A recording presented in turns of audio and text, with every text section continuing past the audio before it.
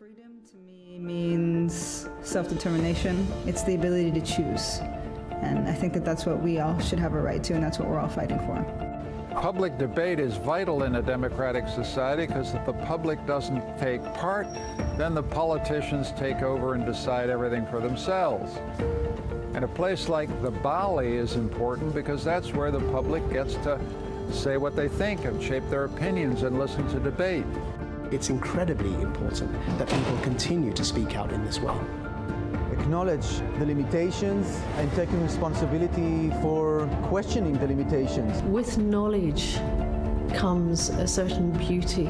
We are then in a position to take action on that. Particularly in this very noisy, fast culture, what documentary does, I think, is to take time to make meaning. Documentaire films en kunst in het algemeen is soms een plek waar de mening en waar de positie belangeloos is. Je mag er gewoon zijn, je mag leren en de Balie is zo'n plek.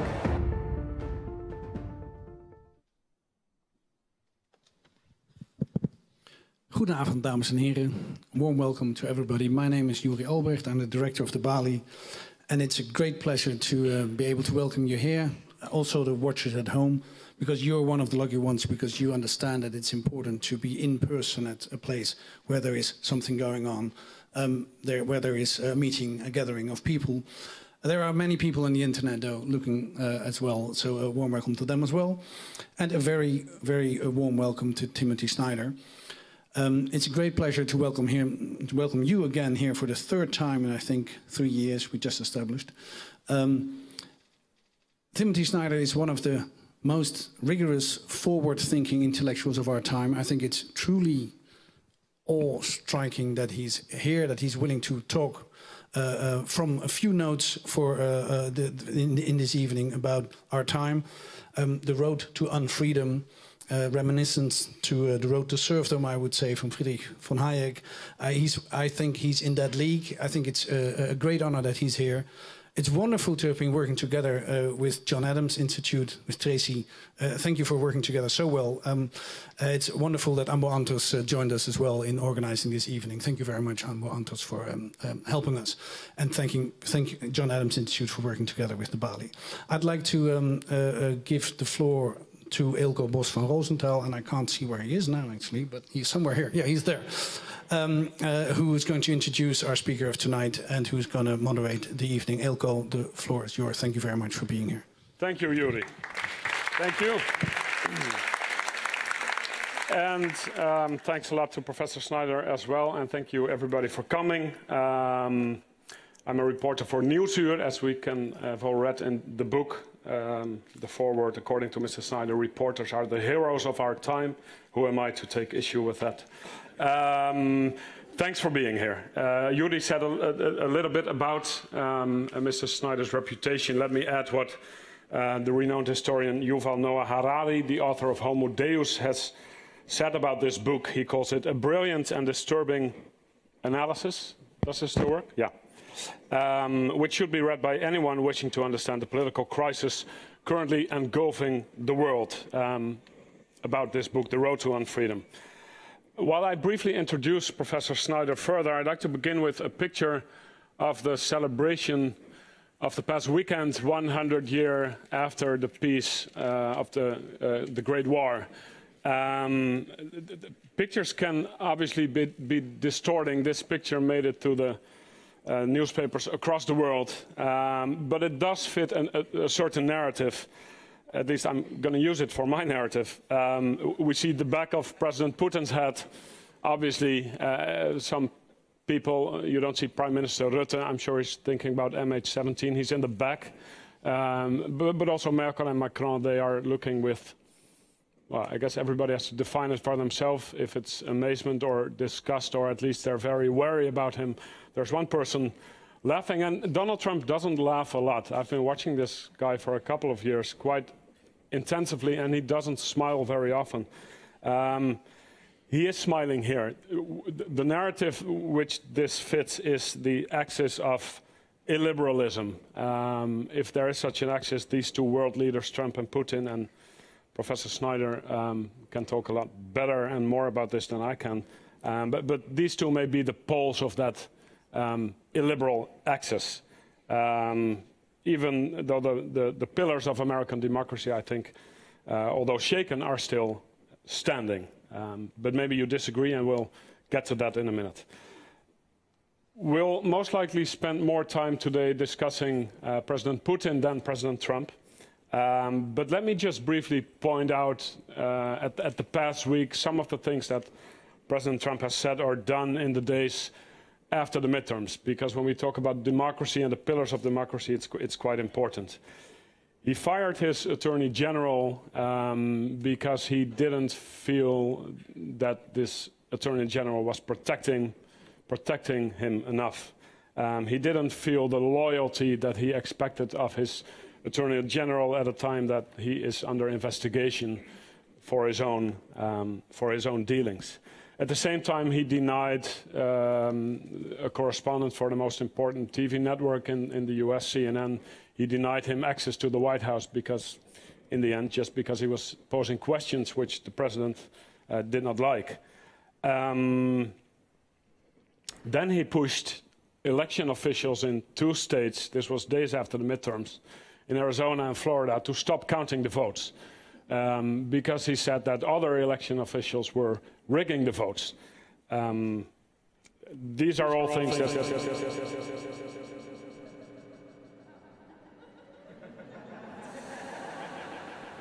I'd like to give the floor to...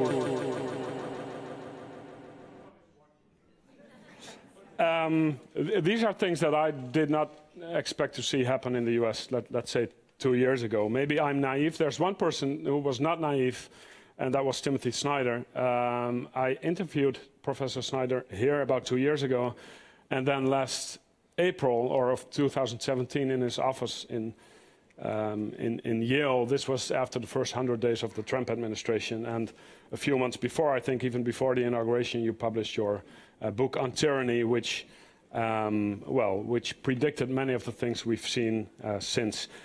During our interview in April of 2017, this was for Nieuwsuur, the program I work for, Professor Snyder said, and I'm reading from notes, in Trump's mind there is no rule of law, there's no constitutional system.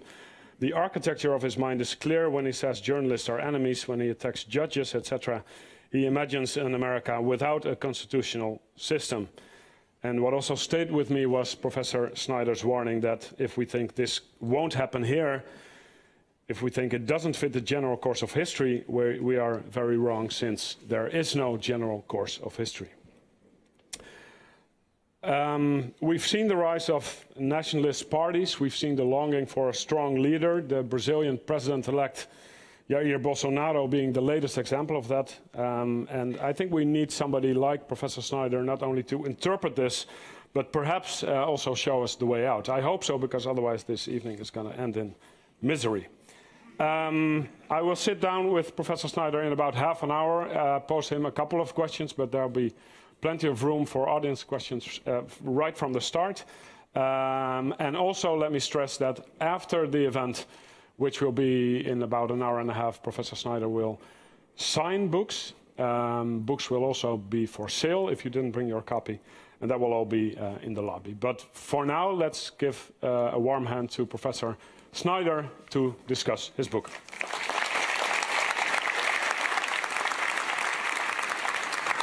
Thanks.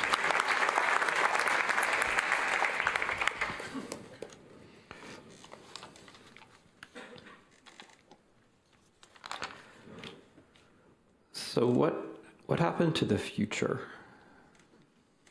Where did the future go? I was talking about this book a couple of weeks ago in Bratislava to a very young audience, mostly university students. And at the end of the question and answer session, one of the students asked, "What was it like to grow up with a future?" And growing up in the 1970s and 1980s, I can remember what it was like to grow up with a future. And I think it may be the most astonishing characteristic of our own political moment that we don't have a future. That is, we all have, I'm not trying to fulfill the prophecy of the introduction and make you very depressed. I believe that you will all walk out of this hall alive, that you will go home to your children or your goldfish or whatever it is. I don't mean you don't have a future in that sense.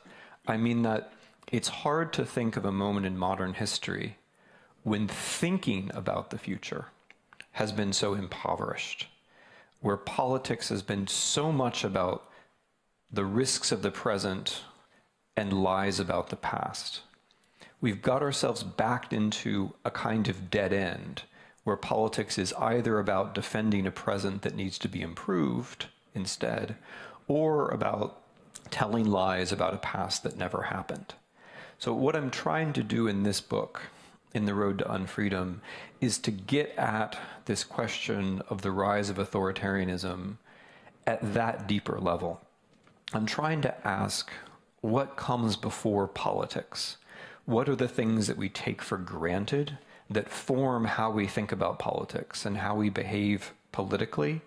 And then what happens when all of those assumptions, when our implicit systems of thought break and something else happens that surprises us? This is how I'm trying to characterize the present moment, because the present moment is strange. It's not just that democracy is retreating, which it is. It's not just that authoritarianism is consolidating, which it is. It's that we're constantly surprised, right? It's not just that Mr. Trump is an authoritarian, which he is. It's that he's strange. He's uncanny, right? The fact that we keep talking about things being unpredictable is itself a sign that something has gone very strangely wrong. Because how smart can we be if we're constantly being surprised? What does it mean that we're constantly being surprised? So I start out this book by talking about time, precisely. What happened to the future? The claim that I'm trying to make, the claim with which I begin the book, is that for the past 25 or 30 years, many of us in the West have been living inside an idea of time that felt like life itself. Because, of course, this is the thing about ideas. When you really believe ideas, they seem like life. They seem like reality. You don't see the outside of them because you're inside of them. And one of the great ironies, I think, of the period after 1989 is that many of us shrugged our shoulders and said, history is over, there are no alternatives, the only ideas left are liberalism and democracy. And we didn't notice that that itself was an idea over which we could choose to accept or choose to reject. It's this idea in the book that I call the politics of inevitability.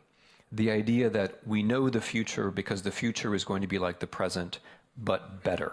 The notion of progress, to put it in one word, that we don't have to ask what's good because we know the present is good, the future is just going to have more of the good things that we have in the present. Time is like a line going forward and upward to a point that we know. That's the politics of inevitability. Now, the problem with the politics of inevitability is that it crashes, it breaks. At different times in different places, whether it's in northern France or whether it's in West Virginia, whether it's in central Russia, at different times in different places, this notion of progress, this notion that we know the future based on the present, has crashed for different people at different times, but for different reasons. But it's crashing. And now I think it has crashed. I think we've now reached the point that very few people believe in this idea anymore. And what's rushed in to replace it is something else. Another version of time, more dangerous, which I call the politics of eternity. And this is what I think all of these different kinds of authoritarians, it's so nice that you get to drink beer like that. That's just, yeah, cheers. I mean, that's civilization right there. So all of these things, if you're looking for something they all have in common, Trump, Putin, Brexit, Front National, Alternative für Deutschland, Orban, Kaczynski, they seem different, and they are, but one thing that they all have in common is this thing that I call the politics of eternity. That is, using a notion of the past where we are good and they are bad because we are inside and they are outside. And the thing that happens over and over again is that they come for us. And we're good because we're us, and they're bad because they're them. And the same thing happens over and over again in history. This is also a view of time. Like the politics of inevitability, it's a view of time which pretends to be history, but which actually crushes history, which takes actual history completely out of the picture. What the politics of eternity enables is a kind of politics of us and them, where, and this is where we are now, the future completely disappears. What the politicians of eternity do is they loop back to a past which never happened, or a past which can't be regained. I'll go into detail about this in a moment. But they do this in a postmodern way, with postmodern technology. So a Trump, for example, talks about making America great again. Oh, and incidentally, what does social science tell us about when America was great? If you ask Americans when America was great, it predictably turns out to be when the American in question was young. And we can disagree or agree about what the state can do, but one thing that the state cannot do is make you young again, right?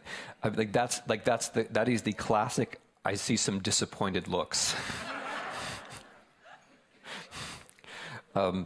Perhaps we have some billionaires in the audience who really believe in the immortality thing. All right, we can talk about that later.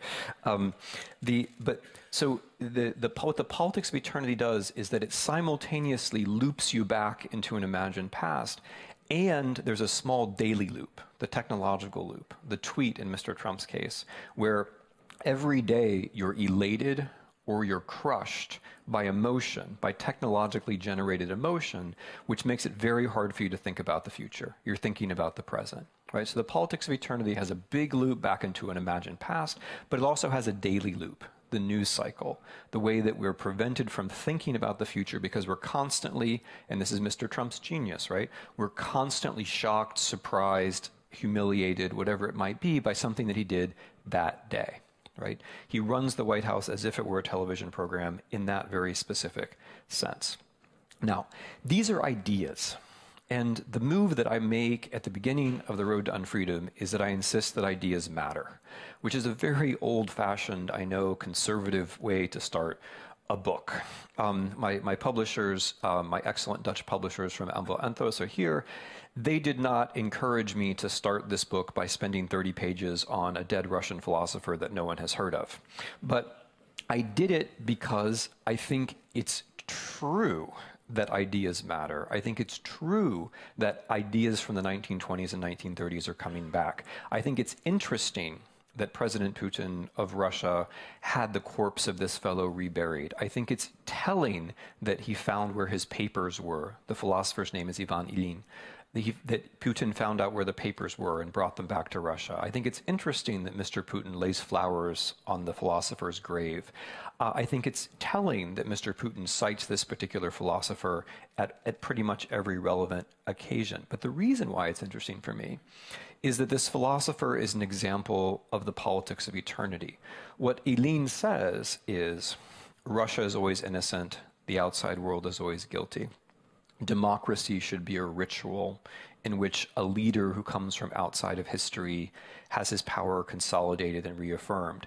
And interestingly, and this is where the fascist past links up with the postmodern present, interestingly, this philosopher Ilyin also says, nothing about the world we live in is true. Right? The only truth for Ilyin is God, and God can only be, it's a long story, he wrote 40 books, so I'm going to give it to you in one sentence. Yes, this is in the I read it so you don't have to category. God, the only good is God's integrity. God's integrity has been broken. The only place God can be restored is in Russia, and therefore, since the only truth is God, facts don't matter, right? These things that we think of as facts, they're not true. The only truth is God, and the only way to God is Russia. Hence, lying in the service of Russia is serving the truth, you see? It's right to lie in the service of Russia. And this is where the fascism, a Christian fascism, links up with a postmodern attitude towards truth, which is that facts are what we choose to call them. There are alternative factualities, there are alternative views. There's no truth out there. It's not worth looking for them. Now, This is very important because this gets us to the way that the Russian politics of eternity work. Why is Russia so important? Is Russia important because Russia is so different? Because Russia isn't like an alien power which somehow magically chose the American president?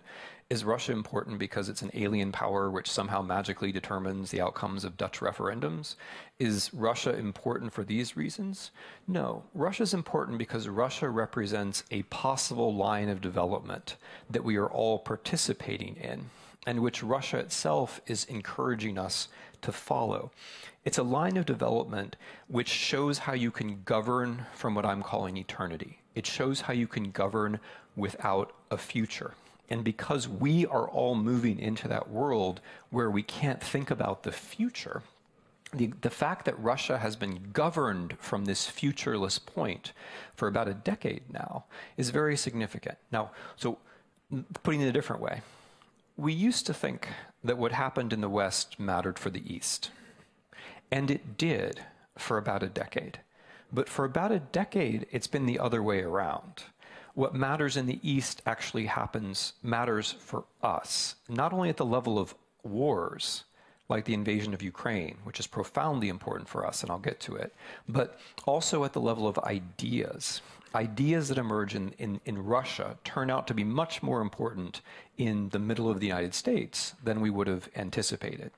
Okay, so why did Russia reach this place first? Because this is the argument of the book. The argument of the book is that Russia matters because Russia got to the politics of eternity first and is bringing the rest of us along. So why is there no future in Russia? Or, I mean, to be precise about this, why is it impossible to talk about the future in political terms in Russia? First of all, because Russia is a hydrocarbon oligarchy. By hydrocarbon, I mean natural gas and oil, right? So like Saudi Arabia, like a number of other states, Russia is a hydrocarbon oligarchy. And if you are a hydrocarbon oligarch, you do not like to talk about the future because the future is global warming and it's your fault. So whether you are the Koch brothers in America or whether you're Vladimir Putin in Russia, the future is not your topic for that reason. Second reason why the future is gone in Russia is radical inequality. So there's a radical left-wing organization called Credit Suisse, which issues annually a wealth report, a kind of love letter, actually it is. And in the Credit Suisse annual wealth report, America is number 2 in wealth inequality. You have one guess as to which country is number 1, right? The Russian Federation. When there is extreme inequality of wealth, it is very hard for people to change their social and economic status. One of the bad things about wealth inequality is that it leads to a lack of social mobility. When people can't change their social and economic positions, they don't have a future, right? They don't have a future different than the present. That's the second reason, after hydrocarbons, that Russia is a futureless political system. And the third reason is the problem of succession. So what's the problem of succession?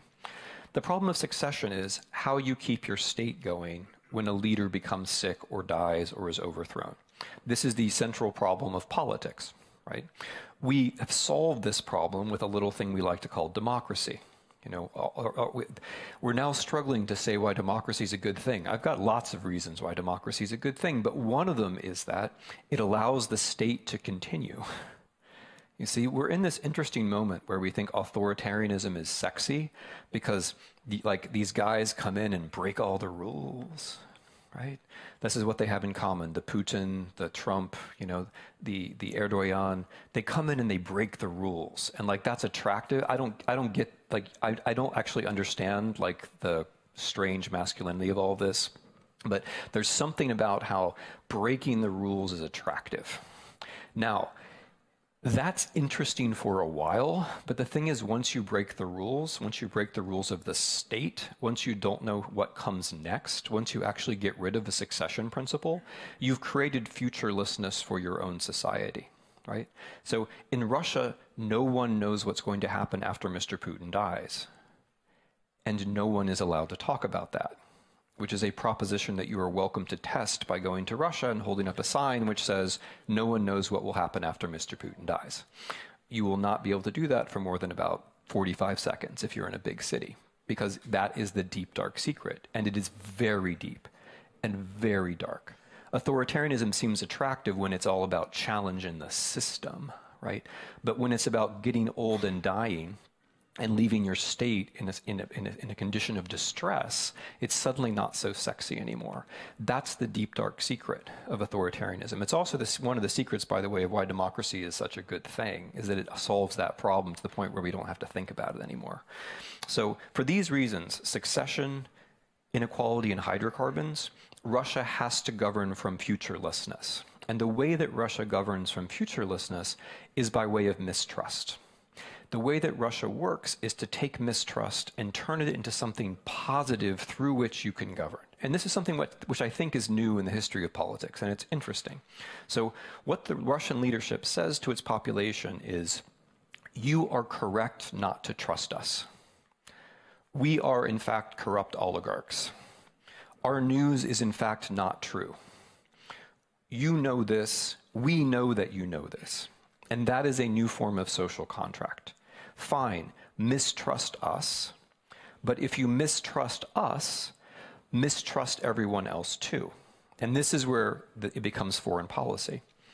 If you're going to mistrust us, your Russian leaders, you should also know that Dutch leaders and American leaders and British leaders and European leaders are just as much lying oligarchs as we are. And the next step, you should understand that Dutch journalism, European journalism, American journalism, or Dutch law, American law, European law, Dutch democracy, American democracy, European democracy is just as much a joke as ours, right? It's a joke everywhere, and we all know this. We smart people, we're in on this. We know it's all surfaces, it's all hypocrisy, right? We know this, we're in on it. That's what you have to accept. That's what governing from mistrust means, and that's a way you can govern without a future. Because if everybody everywhere really are just hypocritical, cynical, lying oligarchs, it's very hard to imagine that the world has much of a future which is different from the present. And so you can fall into the, oh, well, you know, the powerful are going to be powerful, the ideas are all just masks for power, nothing really matters. And then the system of eternity wins. And so you'll notice that the way that Russia plays in foreign policy is not to say that Russia's good. I mean, they make some half-hearted efforts at that sometimes. If, you know, Mr. Putin is forced into a corner, he will say something about how Russia's good, but that's not the way it generally works. The way it generally works is to say other places are bad, and to say you can't trust anybody. And that's the ultimate weapon, the spreading of mistrust. So the way that this becomes foreign policy is interesting. Because if this is how you need to govern, what do you want to do to the rest of the world? Well, you want to tell your population that the rest of the world is just like Russia, despite appearances.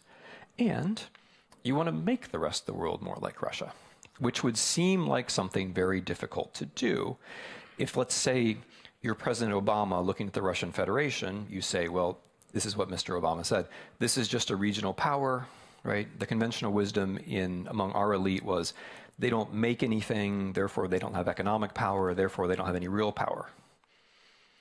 But somehow they got to choose our president, which suggests that they did have a certain form of power, which is worth thinking about. So how you govern with mistrust is you not only try to convince your population that the world is just as cynical and hypocritical as we are, but you try to make the world that way. Right? You try to push against European and American institutions. You try to take institutions which by their nature are going to be a little bit flawed and make them more flawed. You try to find people who don't really believe in the institutions, like Mr. Trump. You try to find people who are willing to push ideas that are controversial, painful, and not true. Ideas whether they have to do with global warming denial or denying the efficacy of vaccination. You find those people and you support them as much as you can. You try to spread distrust. And above all, you try to spread the idea that there's not really any truth anyway. Who knows? You've got your opinion about vaccinations. I've got my opinion. You've got your opinion about global warming. I've got my opinion. In the end, who knows? It's all a matter of preferences. So This is why Russia is so important. And this is how Russia links into the United States. Because what happened in the United States in 2016 is that Russia found ways of making us just a little bit more like them. And now we're becoming more like them every day, every week. There are very few things which Mr. Trump does which can't be classified either as undermining our institutions or, more fundamentally, undermining people's ability to trust in some kind of factual reality.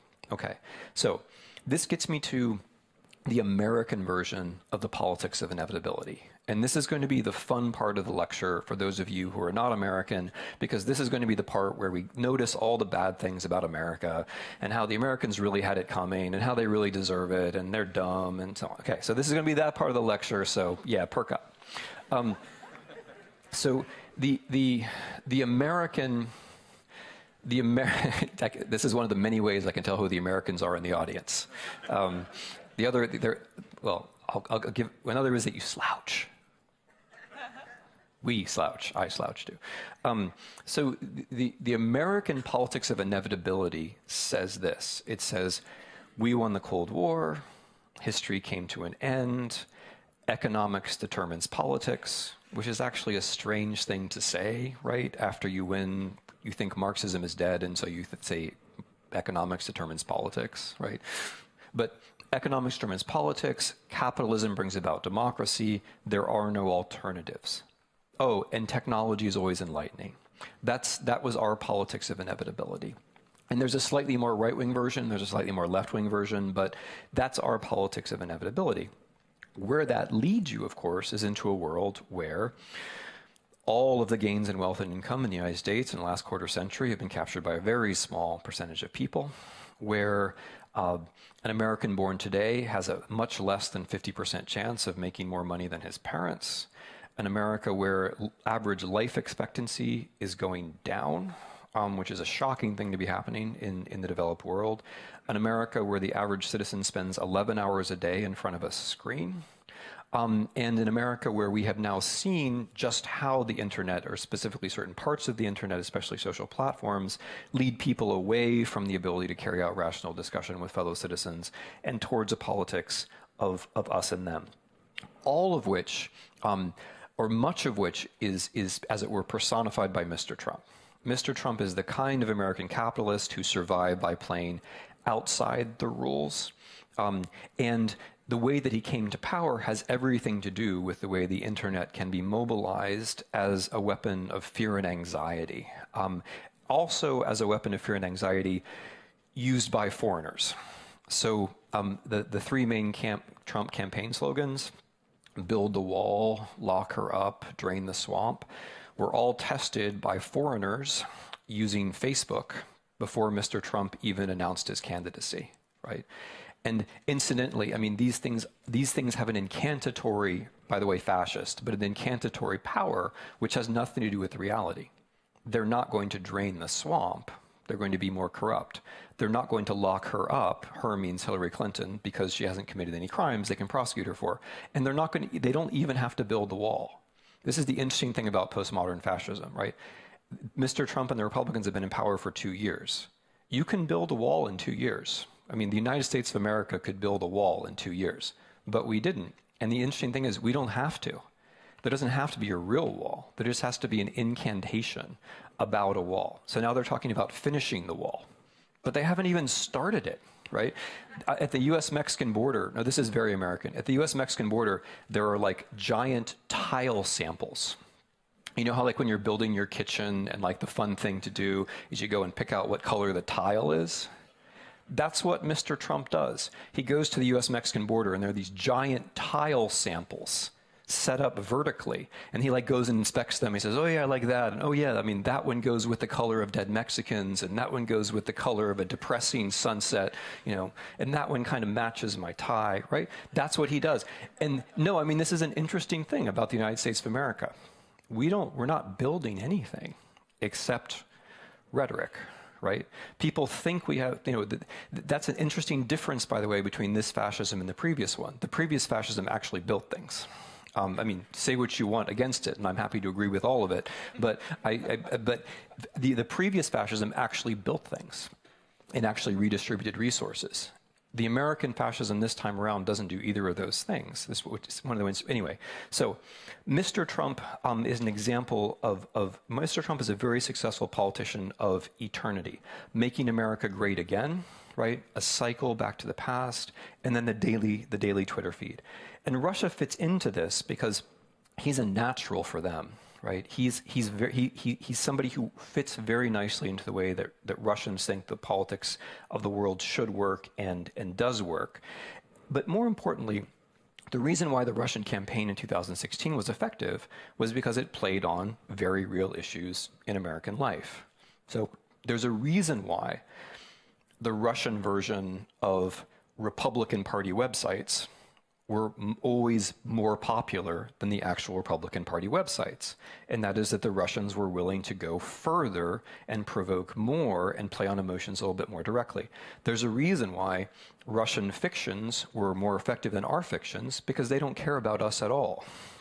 But they're willing to use the things that we want to believe. So a lot of people don't like Hillary Clinton, but the notion that Hillary Clinton is a pedophile pimp running a prostitution ring out of a pizzeria basement is one that we actually needed foreign help to believe in. We got that foreign help at a critical time, right after a tape was revealed where Mr. Trump said that sexually assaulting women was fine. 45 minutes after that, we got the pizza story about Hillary Clinton, which, by the way, is a very good example of how the Russians got him into office. Because what happened then is that a story which everybody thought was going to kill the Trump campaign is immediately canceled out by another story about how Hillary Clinton is even worse. And that's what people thought. A third of Americans believe the pizza pedophile prostitution story. 1/3 of Americans believed that in October of 2016. So we won't go into all the details here, but I'll give you a couple of interesting stats. 137 million Americans voted. 126 million Americans saw Russian material on Facebook. Right? And one could go on. Okay, so this is our politics of inevitability, right? Our politics of inevitability opens up inequality. It opens up vulnerabilities having to do with tech because we're terribly naive about how the internet actually works. And then these things can be used against us in a figure of something like Mr. Trump. Okay, that was the good part. Oh, wait, there's one more part about the good part. Climate change. Climate change is very important. I said at the beginning that hydrocarbon oligarchs don't talk about the future because the future is climate change and it's their fault. Mr. Trump is very important here. There's a style of politics which is being practiced, which goes like this. You talk about, for example, the migrants, the Mexican migrants, right? The Mexican migrants, they're terrible, they're rapists. That was his very first campaign speech. The Mexicans are rapists, the rapists are Mexicans. He talks about the criminal immigrants, which is a trope which is familiar from Switzerland and elsewhere in Europe. You talk about this, but you don't talk about why it is that there's migration from the South. The reason why there's migration from the South is climate change. Not only do you not talk about that, in policy, you do everything you can to make climate change worse, right? So the very same people who make migration a political issue are the climate change deniers, which is incidentally very often true in Europe as well. A number of influential politicians, especially in Central Europe, who talk about migrants are also climate change deniers. This policy goes together, right? Because what you're doing is you're making a crisis worse, even as you're trying to define politics as the politics of us and them. So you're bringing a bad future closer all the time, and you're preparing for it by getting people into this politics of eternity. I wish it weren't that sinister, but it is. Okay, that was the good part. That was the part you're supposed to feel good about, because like those Americans and the crazy things they do. The European politics of inevitability. Okay, this is the part where you don't get to feel so good. The European politics of inevitability goes like this. It's just as complacent and just as crazy and just as wrong and just as dangerous. The European politics of inevitability says, we are old nations, we are wise, we've learned from experience. And what we've learned is that war is bad. We had 2 world wars, we've learned from them that war is bad. And unlike the Americans who just keep fighting these wars, we understand that war is bad, hence the European Union. That's the story. Everything about it is completely wrong. And for 3 generations, it hasn't mattered so much that it was completely wrong. But now that America is withdrawing, and now that Russia is posing a normative challenge to the European Union, it matters a great deal that your foundational story is completely wrong. How is it completely wrong? It's completely wrong because your nations are not that old, because the nation state has never existed in most of Europe, and because the real story in European history is how you get out of empire. That's the real story. In Dutch history, that's the real story. There's not a Dutch nation state in modern history. There is an empire, and then there's integration.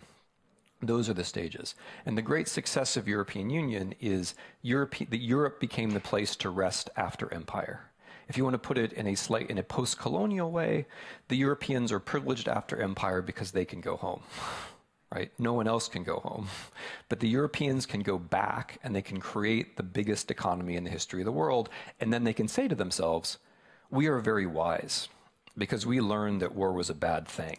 Our nations have learned over time that war was bad, which of course is complete nonsense. What happened was you lost a whole bunch of colonial wars, and only then did you land in Europe, right? That's your actual history. It's not the one you teach your children, but that's your actual history.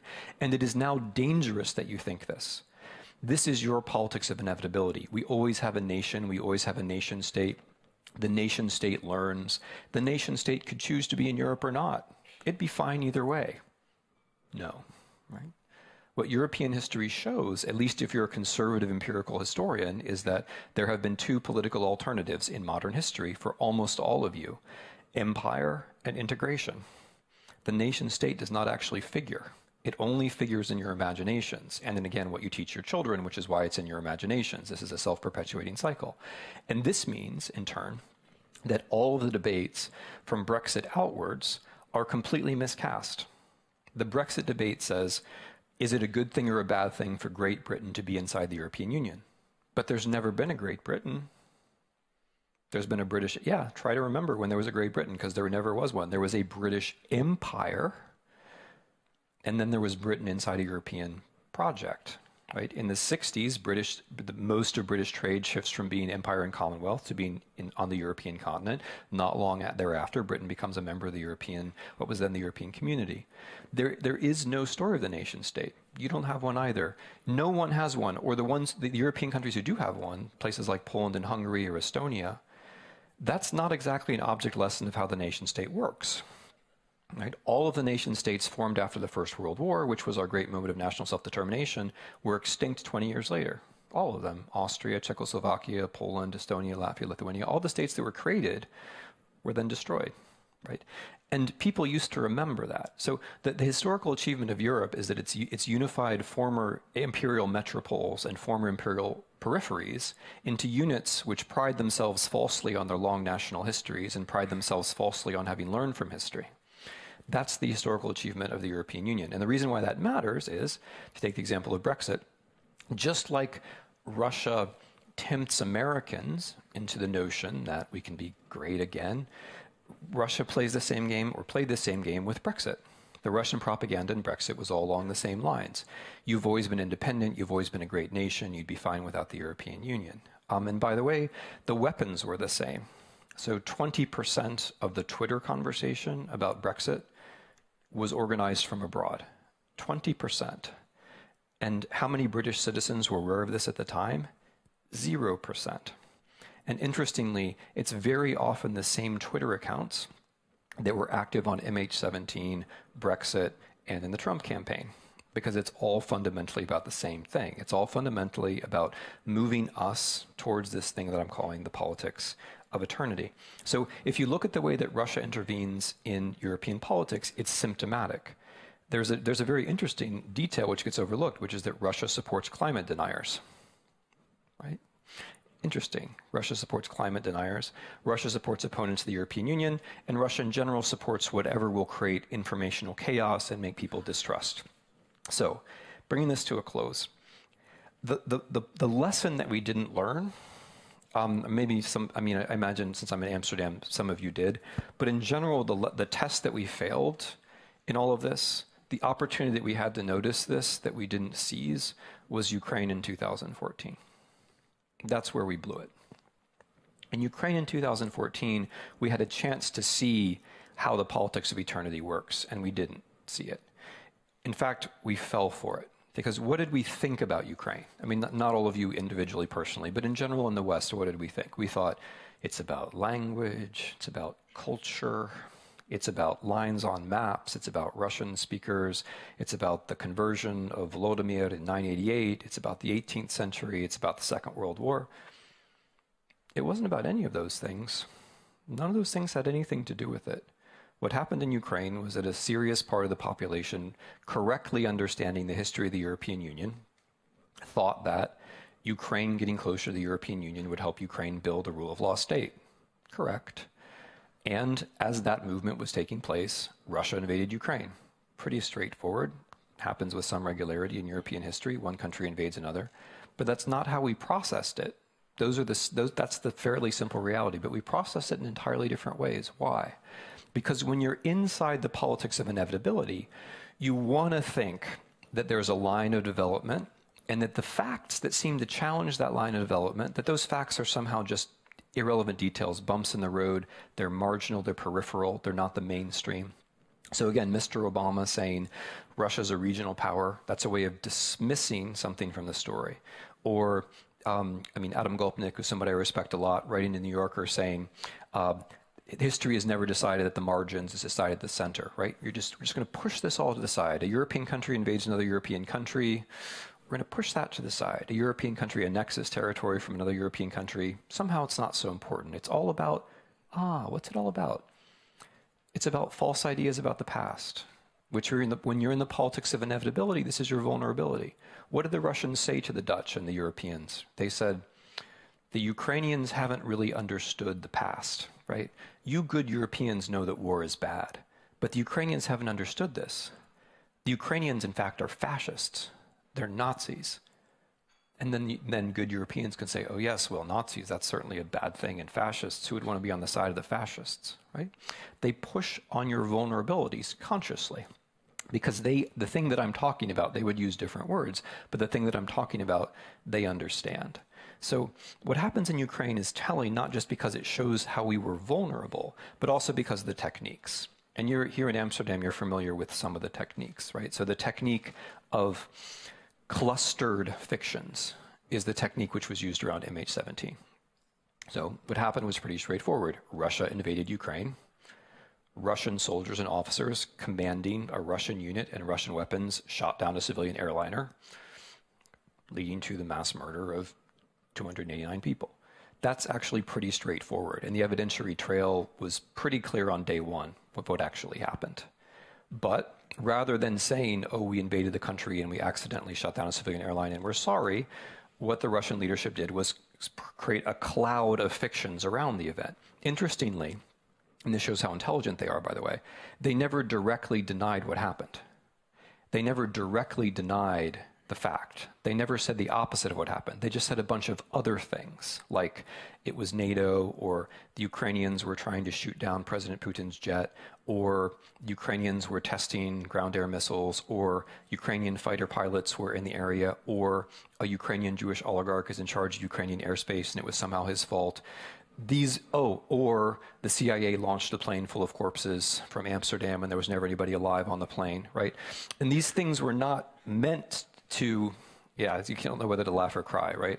Cry is what I would vote for. But the point of this kind of discussion is to first make it impossible to see the obvious truth, and the truth was pretty obvious, honestly. But second, to make the event itself somehow irrelevant. Right? Because when there are so many versions of fiction around an event, somehow the simple thing that people died who shouldn't have died gets lost from view, and somehow Russia becomes the victim, right? So more than 80% of the Russian population believes that Russia was the victim of MH17 because the West conspired to create the story about what's not true. So that's one tactic. Another tactic is total denial of reality, which has spread from Russia to the United States. When Russia invades Ukraine, one of the confusing things is the president of Russia says, oh, we didn't invade Ukraine. Those were just local guys who bought uniforms at the army surplus store. And, you know, that was his position. That's new in history, as far as I know. And it changes the game. because then journalists have to decide, do we cover this guy who has this amazing power to create fiction, or do we cover the war? And this then is now the problem of journalists in the United States. Do you cover this guy and his incredible, stream of fiction, which is very entertaining and diverting, or do you cover the opioid crisis? Do you cover the actual stories in your own country? But the third technique, which is I'm going to just remind you of before I go into the happy, optimistic closing note, which was promised for you in the introduction, is susceptibilities. So I mentioned fascism. If Facebook thought you were on the political left, then Russia in your Facebook feed in 2014 would place stuff along the lines of the Ukrainians are Nazis and fascists and so on, right? Which led to a lot of very unfortunate writing in the European press, in The Guardian, for example, where actual people in the actual European press wrote on the basis of things which are complete fictions.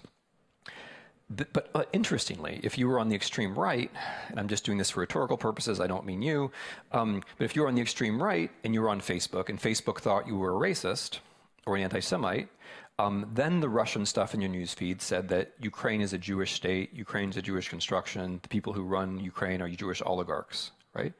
And of course, those things contradict. It can't be both Nazi and part of the Jewish conspiracy at the same time. But on the internet, no one talks to each other. Contradictions don't matter. And what happens is that the extreme versions then crowd out the middle and make a discussion of what actually happened much harder. The same men in the same building working for the same institution, the Internet Research Agency in Russia, then did the same thing in the American presidential election. This is just one tiny way in which what happened in Ukraine in 2014 was part of what happened to the US in 2016. The same men did the same thing. They said, okay, if you like Hillary Clinton, if you're African American, you like Hillary Clinton, we are going to fill up your Facebook feed with stuff that says Hillary Clinton is a racist, so you won't vote. If you are a racist, we are going to fill up your Facebook feed with stuff which says Hillary Clinton loves black people. Again, it contradicts, but that doesn't matter because we're just trying to suppress your votes and we're trying to get you activated so you will vote. And there were consequences to this. So that's the third technique. This is a way that the internet facilitates this sort of thing. Okay, here comes the happy part. The part about the future. You want there to be a future, right? We do want there to be a future? Okay. So I think that this is the real game in politics. I think the division in politics now it's not right-left. I think that the main division is true-false, which is another way of saying future, no future. Because the truth and the future go together. If you don't believe in the future, there's no reason to care about factuality in the present. Those two thoughts go together. If you want there to be a future, you have to make policy towards the future, and making policy towards the future requires factuality in the present. I think Europe has a wonderful chance, maybe the best chance, to be the political unit which creates some sense of the future.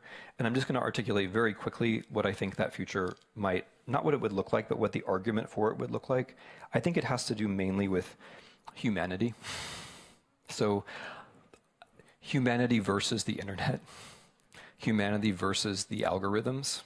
Europe is the only entity in the planet which in a constructive way is trying to deal with the Google and the Facebook. You're the only ones. And that's not just plain defense. That can be seen as an affirmation of humanity. It's not just protection against electoral intervention, which is very important. It's also the positive claim that we're caring about the humans. We're on the side of the humans. Second aspect of the future is climate. Right? You are the political unit which cares most about this and has maybe the best chance of solving it. Dealing with climate change is about creating a future in the most basic existential sense. But interestingly, hydrocarbons and futurelessness are very intimately connected. The same, whether it's Russia or America or anywhere else, whether it's Saudi Arabia, the people who are closely connected to hydrocarbon wealth are the same people who suppress the future and who suppress factuality in a very elemental way. Whether it's Saudi Arabia killing a journalist and having his body cut into little pieces, or whether it's Mr. Putin getting dead journalists delivered to him on his birthday, it's the same phenomenon. Hydrocarbons are intimately connected to the loss of factuality, which leads me to the third thing about the future. The future has to be about the production of factuality. The production of factuality, not just believing in truth, which I think is also very important, but actively affirming institutions which go out and hunt for the truth. So we have this very complacent, in my view, tradition in Anglo-Saxon philosophy from John Milton through John Stuart Mill, through Oliver Wendell Holmes, which says there's a marketplace of ideas. In a fair fight, the truth will win. The fact that that argument has won disproves it. That's just not true.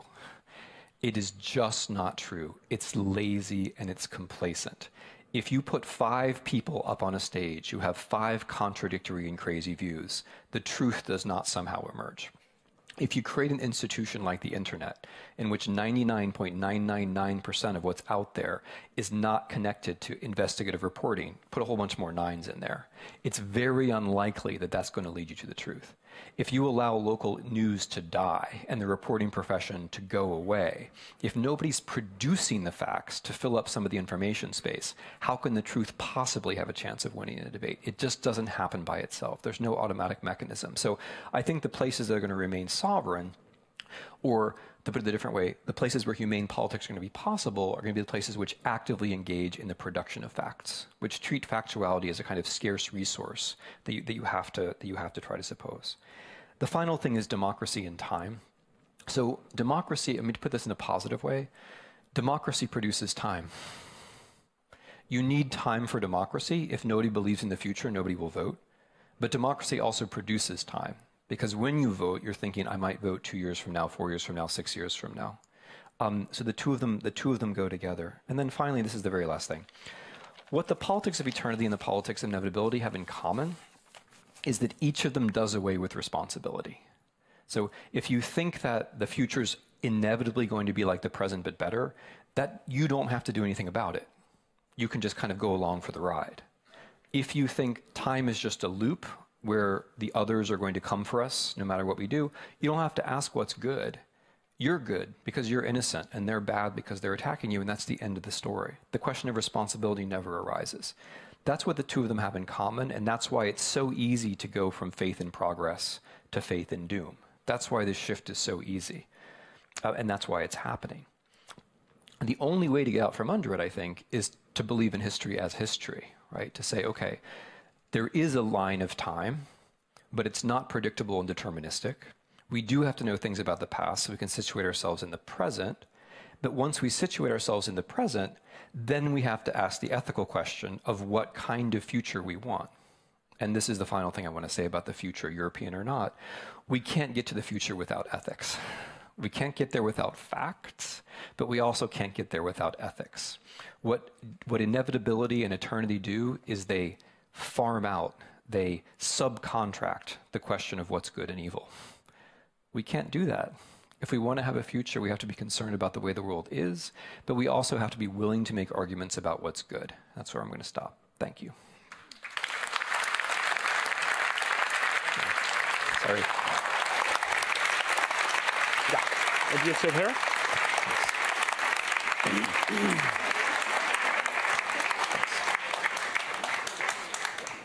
Thank you for that. That was great. I just briefly, because when you said the state cannot make you younger, you may have heard some numbers here.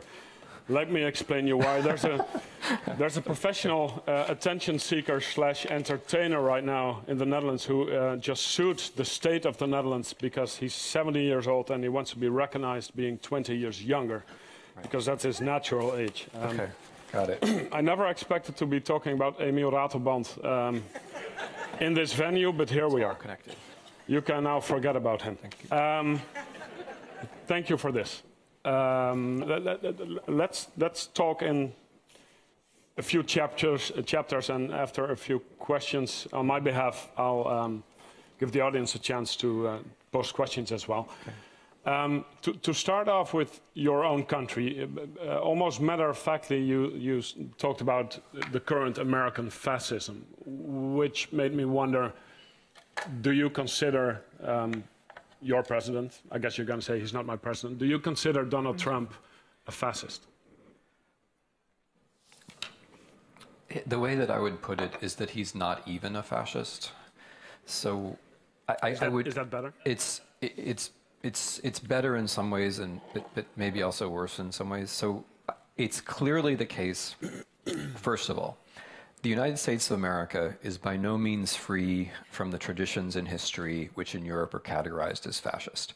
The idea that somehow the Atlantic was a barrier in political thought and that we didn't have fascist traditions is completely ridiculous. One can disagree about just who was a fascist in the United States, but we in the 1930s were not that different from you in the 1930s. In fact, America First itself is a reference to a movement in the 1930s which was headed by a man, or was most famously represented by a man, Charles Lindbergh, who thought that the United States and Nazi Germany should make an alliance against the brown people. So that's what America First was. That's it.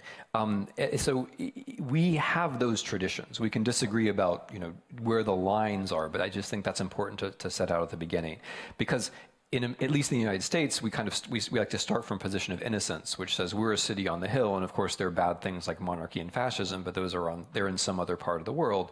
I don't accept that at all. I think in the 1930s, our politics were very similar to your politics, and that we had a good deal of luck, frankly. That we had good leadership and we had good luck. And we have neither good leadership nor good luck right now. So so what is fascism then is the second thing. I mean, for me, fascism has three important parts. The first is that you treat globalization as a face rather than as a series of policy challenges. Relatedly, you reason by way of conspiracy rather than reasoning by way of individuals and the things that they do. Related to that, you oppose enlightenment and you oppose factuality, and you try to put in their place a myth, two myths really, the myth of the organically connected nation and the myth of the connection of the nation with the leader. Mr. Trump has indulged in all of those things. I mean, I think the most fascist thing that he does is the fake news move, where the Germans and the Austrians, who are fascists now, that is the extreme right in Germany and in Austria now, quite correctly translates fake news as Lügenpresse, which it is. It's exactly the same trope. I mean, Lügenpresse in the mouth of Goebbels or Hitler meant there were a few investigative journalists left in a condition of financial crisis and media centralization, and we're going to hit them as hard as we can by saying that they're the true liars. And that's exactly what Mr. Trump is doing. So, I mean, in historical terms, that's fascist behavior. I think the incantatory chanting, the lock her up, or lately lock him up, with reference to George Soros, who by no coincidence is a Jewish financier. And the whole idea that Mr. Soros finances political demonstrations in the United States, which Mr. Trump has said that Mr. Soros might even be financing migrants from the South, which is, by the way, a Hungarian idea, which we have just copied. Those are fascist ideas. I mean, the idea that that's actually the central idea of Mein Kampf. The central idea of Mein Kampf is that there's no such thing as liberalism, democracy, rule of law. There's only the race. And if it appears that there's democracy, rule of law, liberalism, somewhere behind it there's a Jew. That's what Hitler says, right? That is a major... So when you say, oh, we don't really have protesters, we just have a Jewish financier, you are actually doing something fascist. Whether Americans see it or not is a different question. But when I say he's not even a fascist, I think there are a couple of things, there are several things that are missing. One thing which is missing is a party, right? Fascism was about single-party rule. There are many things you can say about the Republican Party. It actually, in some ways, is edging towards single-party rule, but it doesn't have an open ideology of single-party rule. Another thing which is missing is a youth movement, or more broadly, physical activity. Again, like, say what you want about the fascists, but the fascists could put on a march. Trump supporters can't. No, I mean, it's not a joke. It's an interesting difference, right? We are older and we are in less good physical condition.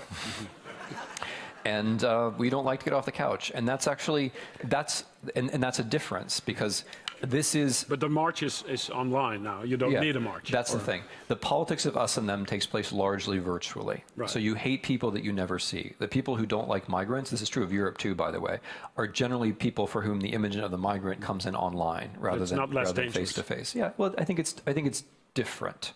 I think it's different. But I think Trump likes a certain amount of physical violence, but it's interesting that both he and Putin don't like people on the streets, whereas fascists really did like people on the streets. And the other thing I mentioned is redistribution.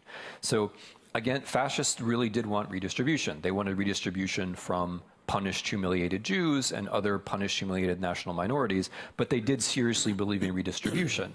Mr. Trump does not seriously believe in redistribution, and that's a difference. So I mean, what I tend to think is that fascism this time around is a little bit like what the Marxists said the last time around, which is that it's a cover for preserving the present system.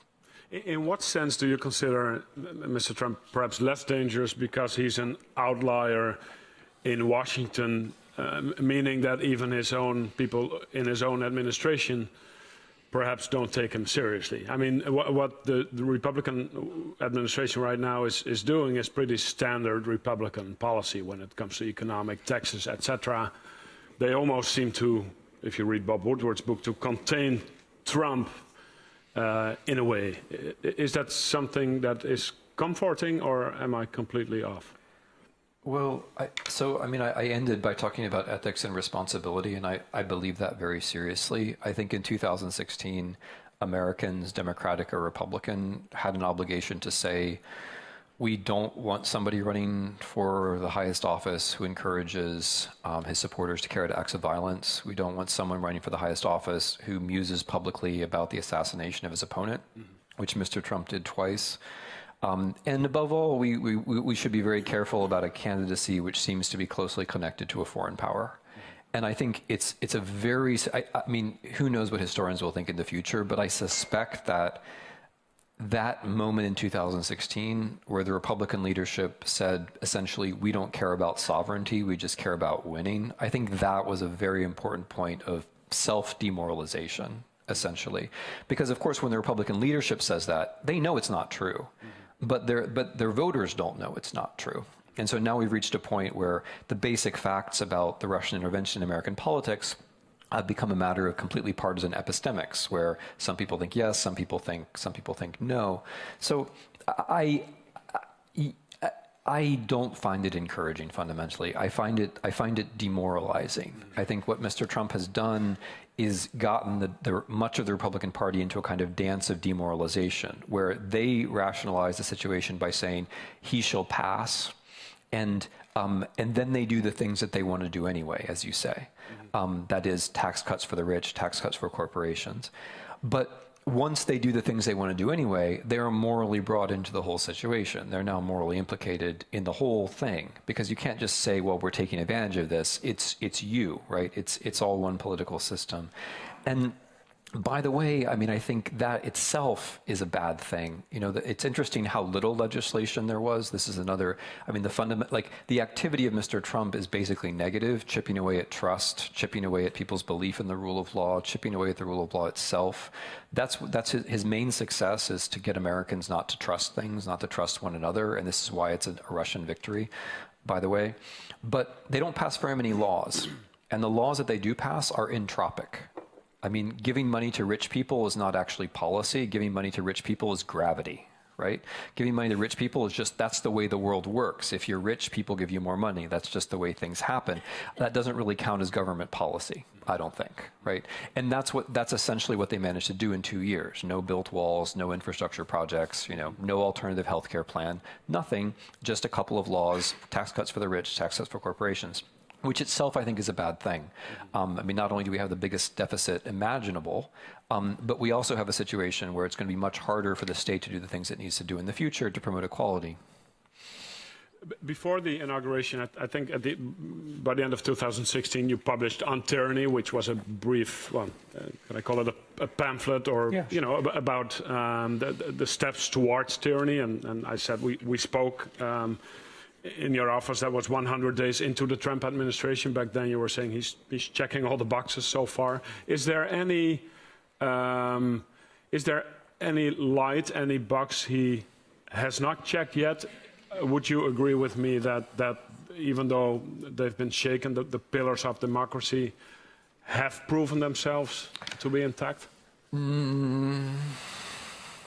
I think it's more like we're archaeologists and we're digging in the desert and we think we know where these pillars of democracy are, and they turn out not to be there at all. But there are maybe a couple of other pillars, or at least rocks. And we look at these rocks and we say, with a little bit of imagination, this could be a pillar. That could be a pillar. I think it's more like that. Like there definitely are some rocks, but it's not clear that they're pillars, and they're definitely not where they're supposed to be. But the checks and balances work. There's now a Democratic Congress, half the House. But that's not. So sorry to interrupt. But no, please. That's not the way that checks and balances are supposed to work. Checks and balances are supposed to be that at the federal level, the legislature, that is the Congress, and the courts are supposed to check the executive, regardless of which party is in power. Right. And that didn't happen. No. So the fact that you have to say the Democrats have to hold a chamber for there to be a check actually indicates the failure of checks and balances. Where we have found these things that are like pillars are in unexpected places. So the American, as we were talking about before, the American elite is actually broad and deep. I mean, it's one of the tragic things about the United States right now is we really do have a broad and deep and interesting elite. It's just that at the moment we're doing negative selection. That is, the people who are least qualified are the ones who are rising to the top. I could give a number of examples, but there's a broad and deep American elite which fills certain institutions, and it's not that easy to control those institutions. And those institutions are often institutions of power, which you would need, of brute power, of armed power, which you would need if you were truly going to form an authoritarian government. And the second place where there's been some resistance, which is important, is journalism. I mean, it's just, if the Trump administration happened 5 years later, I think we'd be in a very, very difficult position, because it happened at a time when we still unlike now. Yeah, I mean, because in 2016 there were still a few journalists. Right? And now there are more. But what if it had happened at a time when journalism was dead as a profession? Then we wouldn't know anything. Then the Mueller investigation wouldn't be possible. Then we wouldn't, then there would be very few checks on him. I mean, there's a reason why he says journalists are the enemy of the people. His political instincts are right. If it's not for the journalists, then a major check would be gone. But the other place which Europeans sometimes overlook is the states. So America's a federal system, and both progressively and regressively, it's often the states which set the examples. So progressively, gay marriage is possible in the US because it started in certain states. Regressively, voter suppression is an experiment which is carried out in certain states. It's a good sign that voter suppression didn't always work this time around, because when voter suppression works, then people start thinking, well, it really doesn't matter whether I vote or not. This system really is a joke. Well, I want to get to journalism at the end, and how the media should deal with people like Trump, because it is a struggle, obviously. But one more question, and then I'd like to go to a first round of audience questions. One more question about the more we talk about Russian interference in the American system, the less we seem to talk about another reason for Mr. Trump winning. Many American voters being disgusted with generations of neoliberal politicians, the Clintons, Obama in a way, etc., etc. Isn't that a risk that by keep focusing on Russia, that we forget to focus on things that Russia has no part in?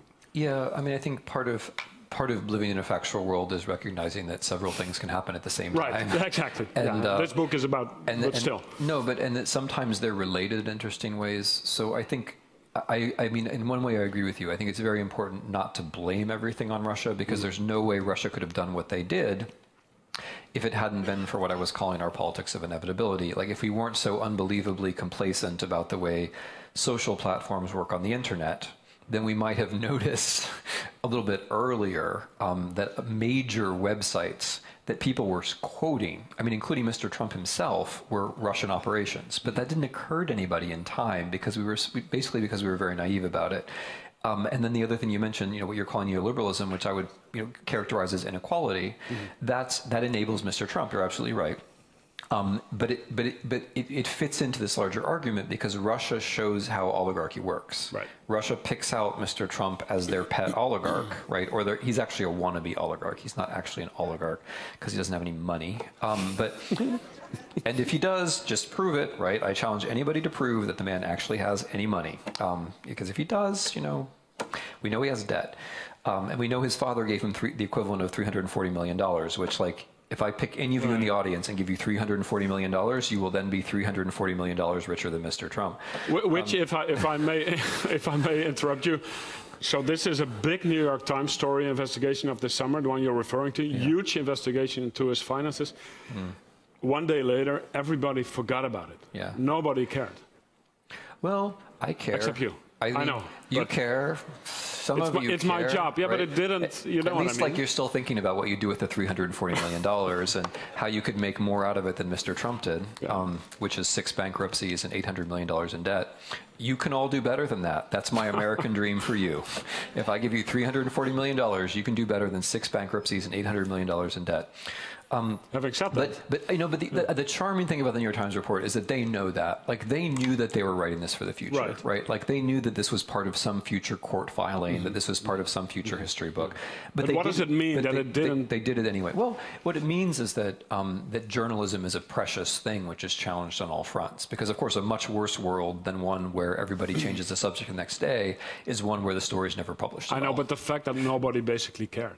I don't know. I think you're overdoing it. I mean, some people that did make a certain difference in the conversation. Okay. And the Mueller team certainly cared, and the state of New York cared. I mean, look, we're in a very weird situation in the U.S. Trump has to be president because he knows he's violated laws.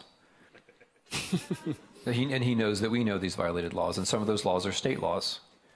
In other words, even if you believe he can pardon himself, which is like mind-blowingly unethical. Like it's like loaning money to yourself, right? Hey, I'm going to loan myself $340 million. But even if you believe that Mr. Trump can pardon himself, he actually lacks the statutory power to pardon himself for state crimes, and he's clearly committed state crimes. So he has to be president. You see, he has to be president until he dies. Look at it from the poor man's point of view. I wish he was here. I don't know where Tim is, who's the most important guy in the room, because he has the microphone. So if there are any questions, hopefully a bit about the US first. Yeah. He's not an intern. He's a very well-paid young man. Two questions, very briefly. The first one, it seems that you like to blame Russia for the elections, etc. At the same time, America is notorious for fixing elections and maybe changing even governments in different countries. So I wonder how you look at that. I think America started, Russia is just, learning. And the question is there any is there any scenario in which Trump is going to be impeached? Yeah. Okay. So, let's start with the first. That's a good question. So there's a very important ethical point to make before I answer your question historically, and the ethical point is: do we think that intervening in other people's elections is bad? I take it you think that it's bad. I'm looking for a nod here, or a head shake. You don't care. Okay. So do we think that on principle, intervening in elections is bad? That seems to me to be the live ethical question. Because if we think it's bad, then we think it's bad. So I think it's a bad thing for the United States to intervene in Italian elections or Latin American elections. I think it's bad because I believe in both sovereignty and democracy. I don't think the United States ought to be in that business. By the same principle, I don't think Russia should intervene in the American elections. It's not about liking to blame Russia. It's about a principle. I mean, it's the same. I mean, I find, and this is a very simple thing, I think, but it's somehow very hard in practice. Like, take war as another example. How many people were both against the American invasion of Iraq and against the Russian invasion of Ukraine? I was against both on the same kind of logic. I don't think countries should be invading other countries on the basis of total lies. That's a sort of simple principle, and it seems to rule out both the Russian invasion of Ukraine and the American invasion of Iraq. I'm against aggressive, illegal wars fought on the basis of complete lies. If you accept principles, then you have to be critical of everyone, whether it's Russia or America, right? So it's not that I like to blame Russia. I'd like for Russia to be completely blameless. It'd be a better world. But in this particular case, There is now moving to the historical part, there is a huge amount of evidence that Russia did intervene in the American elections. And we can't not chronicle what actually happened. We have to chronicle what actually happened. On impeachment... Before we go to impeachment, one more thing on this, because that was actually one question that I wanted to ask as well. Because even though what you're saying is true, people like the late John McCain, who has never found a country that he didn't want to invade, was so big on this Russia intervention. I mean, there was some hypocrisy there, right? And there still is. But that's, I mean, this is the thing. If we can't make ethical arguments because people aren't perfect, we can't make ethical arguments. I mean, but not being perfect is the complete that's the complete one end, but. No, well, if we can't make political arguments, if you can't be right because someone agrees with you for bad reasons, you can't be right. I mean, either we believe that there are ethical arguments to be made or we don't. I mean, either we're in a world where we say, for example, I'm against illegal wars of aggression fought on the basis of total lies, or we're in a world which says, yeah, well, some of the people who didn't, some of the people who opposed the invasion of Iraq didn't brush their teeth in the morning or whatever. I mean, either we're in this world or we're in that world. I don't care what John McCain thought about other things. He was either right or wrong. I mean, this is where I end, right? You either believe in, right and wrong, or you don't believe in right and wrong.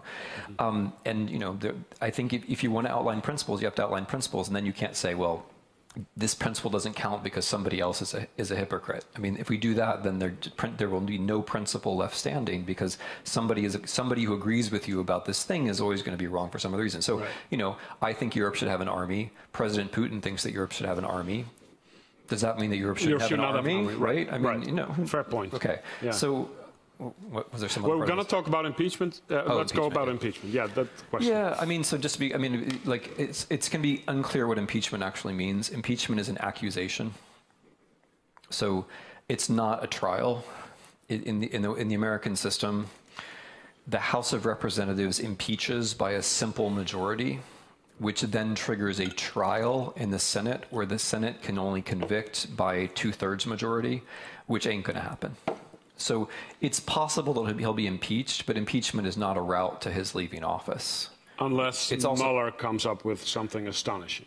I would say it'd have to be pretty and the Republicans have a backbone. It'd have to be pretty astonishing because the things, I mean, honestly, the things that we already know are pretty astonishing, like that his campaign manager has been convicted of multiple counts of conspiracy against the United States. Like these are already things which in a previous world would have been totally unthinkable. I mean, Mr. Clinton was impeached for lying about sexual relations, which I mean, lying is bad, and I'm against it. But compared to asking a foreign power, like Mr. Trump stood up and said, Russia, if you're out there, please try to get Hillary Clinton's emails. And that same day, Russian military intelligence began a spear phishing attack, which included Mrs. Clinton and people who knew her trying to get her emails. Yeah.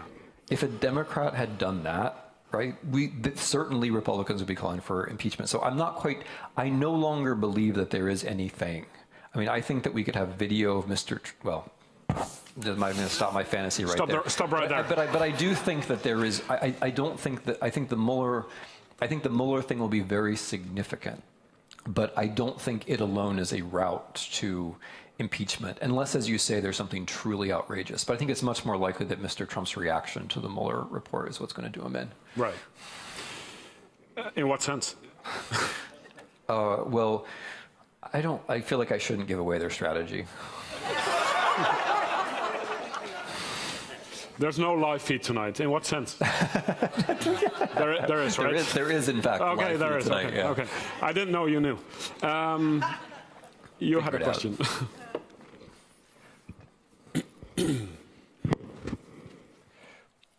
Thank you very much for your wonderful speech, by the way. You mentioned Europe. Should I stand up? Yes. Okay. You mentioned Europe. You mentioned Ukraine. When Russia invaded, first took Crimea, the little green man, and after that Donbass, I think Putin was handed the most beautiful gift. Europe said, war is not an option, which is in line with what you said about Western Europe being convinced that war is such a terrible thing, it should be unthinkable. But now we have the situation of Crimea still in Russian hands and a war that continues in Donbass. What is wise for Europe? So there's an interesting deep point which I would develop from that premise, which has to do with the nature of war. And it's a point which Russian military doctrine actually has advanced in open documents, namely that war is not about combat. Combat is a means to the end. And this is, by the way, a very traditional position. This is what Clausewitz says. Combat is a means to an end. War is about breaking the will of the enemy. And the interesting thing about the campaign in Ukraine is that, although, as you say, Russia used military force in a quite straightforward way in Crimea and in the Donbass, that was, I think, a minor part of the overall campaign. The ratio of actual traditional military activity to what we used to call propaganda, but I think is more properly called cyber war, that ratio was incredibly low, right? I mean, for every dead Russian soldier, there was an immense number of gigabytes of fake news, distraction, invented stories, or to put it a different way, the number of people who were engaged to create communication about the war was probably significantly greater than the number of soldiers who were actually fighting in the war, which I think is probably something new in history. And it's interestingly relevant because, and this is something that I said back at the time, and I wrote this in early 2014, that what's happening is that Russians are losing the war on the ground, which they didn't expect, but they're winning the war in the ether, which they also didn't expect, and that was the constructive lesson. And that's the thing I was trying to say at the end about how we were vulnerable with our politics of inevitability, because what the Russians learned in 2014 was that they could really fool us about basic things using certain kinds of tactics, which they then applied in the Netherlands, as you all know, around MH17 and around the referendum, and then the United States in 2016. They learned where they could actually break our will, which was less on the battlefield and more over the internet. And that's why I classify the 2016 US presidential campaign as a cyber war, which we lost. And if you only, it's good to lose wars sometimes. I mean, we lose them a lot, but the weakness of Americans is they don't recognize when they've lost a war, right? Like that's, you have to learn, you have to recognize that you've lost a war to learn from it. And that's kind of our weak spot, because we've lost a bunch, but we have trouble remembering them, or we remember them as like victimhood. But anyway, my point is that we lost a cyber war in 2016, and then we're very actively failing to draw the lessons from that, partly because of the nature of the outcome, which is that losing a cyber war means that a certain person becomes president of the United States. But yeah, I mean, I agree with your premise. When you say war is unthinkable, then if it's unthinkable, it can't be happening. It can't be happening, and you can't be noticing the reaction. Now, what should Europe be doing about this? I don't think. I mean, as I said, I've actually thought for a very long time that there should be a European army, this is one of the many ways in which I don't represent the official American position. If that hasn't been clear to you up to now, let me just now issue this qualification. But I think it's very sensible to have a European army. I think it's very sensible for there to be European cyber defense. I think more important than cyber defense, though, is what I mentioned at the end, developing factuality, like actually cultivating factuality, because the only way to defend yourself against the myths that foreigners send into your system is to have a network of fact production. But with respect to Ukraine in particular, the way that Europe wins is that the unoccupied parts of Ukraine work, and that is a big challenge. That's like a half-century challenge, which, by the way, is how long it took to unite Germany. It's that kind of event, I think. I don't see the Ukrainian army triumphantly storming into, Luhansk anytime soon. But I certainly can't imagine a West German, East German type scenario where one part of a country ends up looking so much better than the other part of a country that the outcome then becomes more or less foreordained. And that's not just for you. I mean, that's my advice to Ukrainians, but it's also like the war is not an excuse not to reform. The war is the reason why you do reform.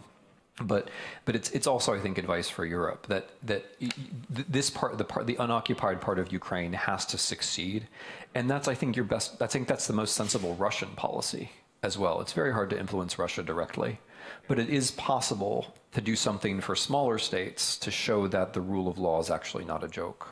It's not easy, but I think it's possible. Just briefly about the misinformation campaign, you talked about that. You coined the phrase implausible deniability in your book. What do you mean by that? Well, by implausible deniability, I mean you deny facts that everyone knows are true, and then you dare people to call you on it. So in the invasion of Ukraine, the chief example of implausible deniability was the denial of the invasion itself. I mean, of course, there have been many cases of black operations and covert operations, but to actually invade a country and then stand up and say, we're not invading a country, those are guys who bought camouflage uniforms at an army surplus store. That's actually new. I mean, that's a form of audacity which I don't think had been seen in the history. Well, I don't want to say in the history of lying, but history of lying is big and broad. But in the history of warfare, that's a pretty big lie. And it served a purpose, because implausible deniability is a trap, because it's catnip for journalists, it's honey for journalists, because then the journalists say, oh, we're going to focus on this person and trying to prove that what he's saying isn't true. And of course it's not true. But when you accept those rules of the game, what you've done is become a participant in a reality television show. Which is what happened, in fact. So everybody, I mean, I remember this with intense, I mean, this was intensely painful for me at the time. I was trying to get journalists, German journalists, other journalists, to cover the war, or to cover what were the obvious preparations for war, right? I mean, I went on the record and predicted that Russia would invade Ukraine, partly on the basis of troop movements, but at the time, all the journalists wanted to talk about was Putin's mind. Like, what's in Putin's mind? Will he go in or won't he? Like, it's all about him.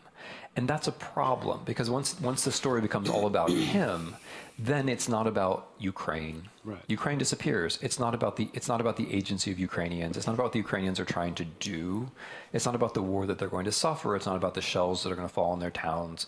It's about this man and his ability to defy or define reality. Mm-hmm. That's what I mean by implausible deniability.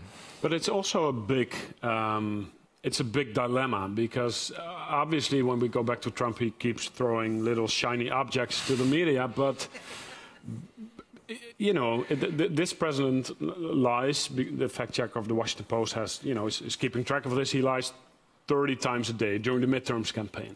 It's always the task of journalists, you know, whenever a president is either attacking the rule of law or other basics of the basic stuff in politics, ethical stuff, but particularly politicians not telling the truth.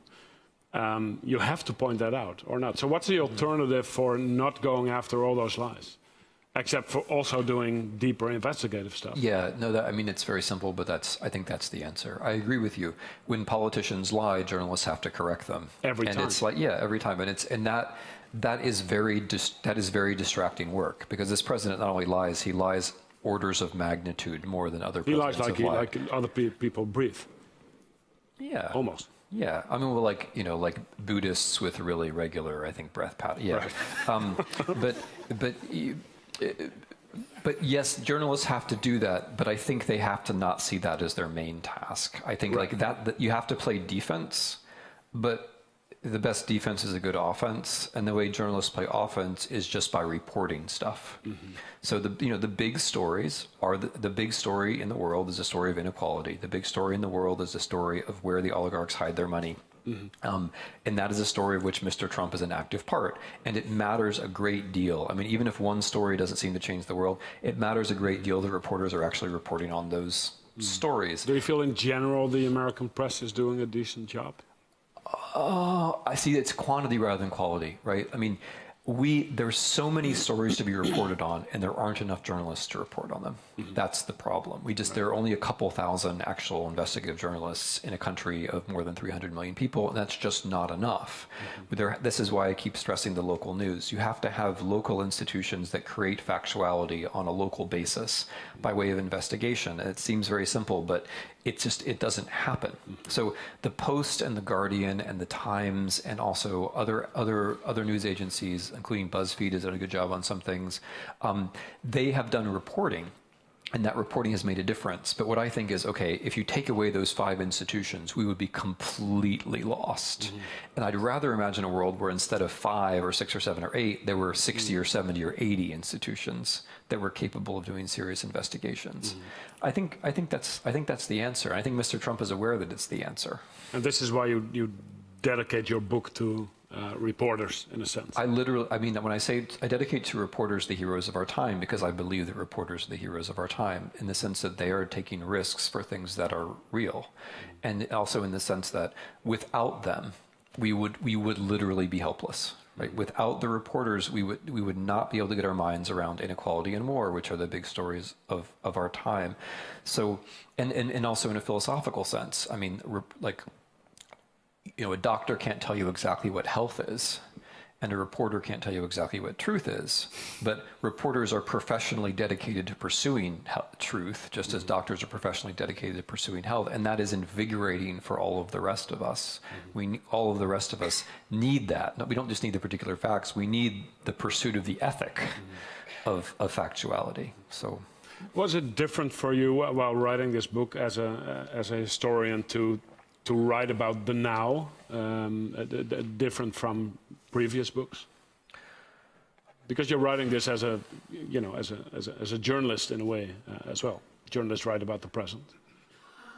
So it was harder, but not for the reasons I would expect. I mean, I guess one thing I would say is that The Road to Unfreedom is a history book. It's not anything else. It's a history book. Sure. The weird thing about it is about the present, but the traditional conservative things about it are that it's mostly on the basis of primary sources. I lean very heavily on the languages that I can use. So in the beginning of the book, it's mostly Russian sources and Ukrainian sources, and then we get to the German and the French and the Polish stuff, and then English at the end when I'm talking about the United States.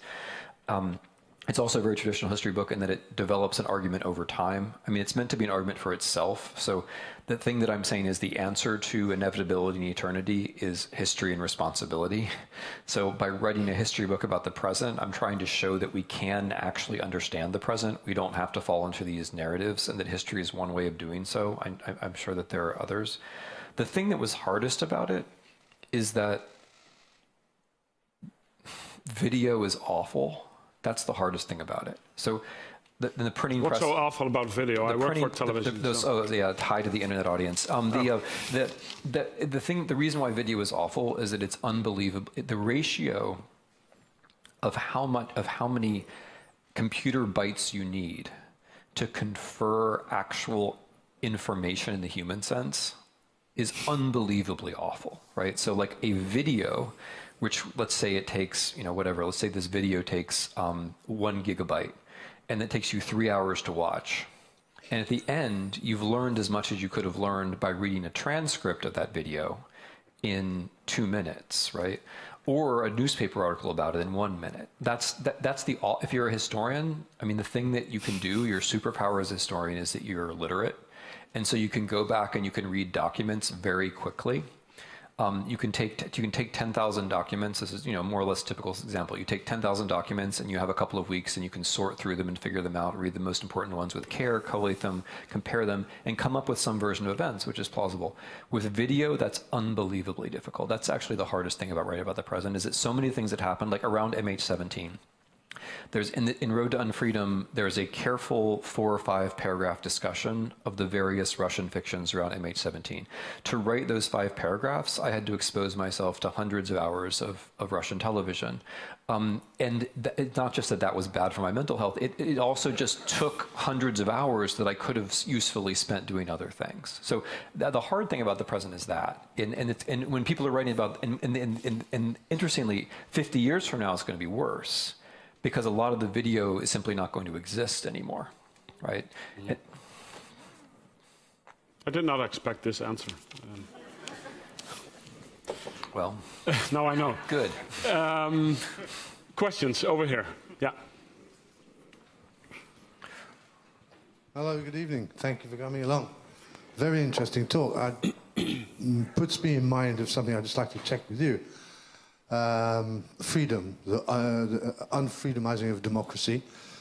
I think the Germans and the Russians and all the other aspects you've mentioned are a little bit of a smokescreen, because what I'm hearing basically is a problem, a crisis with democracy itself. And Socrates spoke about this. 5 stages of governing: autocracy, aristocracy, eventually tyranny. And in democracy, democracy will itself devour itself. Where there's too much freedom, when the people elected are not really up to the job, and you mentioned in America a big layer of people who are just getting up there, but they're not quite the real deal, and the voters who are not thinking, are not invested with the truth, and don't have the time span for it, like so much social media. What's your question? My point is, actually, the problem with unfreedom coming our way is current democracy dissolving itself, whereby a tyrant, and I won't say the fascist, because Stalin was a tyrant, Mao was a tyrant, but a tyrant arises when people are uninformed. They vote out of gut and alliance, and then the tyrant, once he's in, he's doing what Trump's doing now, backsliding. Fire Comey, fire. What's your question? I'd like to get to the question. Is the fundamental problem here not quintessentially a problem with our modern democracy, and not with the fact that the Russians are making it a bit awkward too? No, the problem is the fundamental democracy. Okay. Thank you. So, I mean, I would cast that a slightly different way, and it goes back to ethics, which has come up in a number of different connections. Do we think democracy is a good thing or not? That seems to me to be an important question. Do we? No, I'm not asking you. This is part of my answer. Don't ask him questions. Don't ask him questions. Yeah. The Socrates and the questions, they're not actually meant to be answered. Where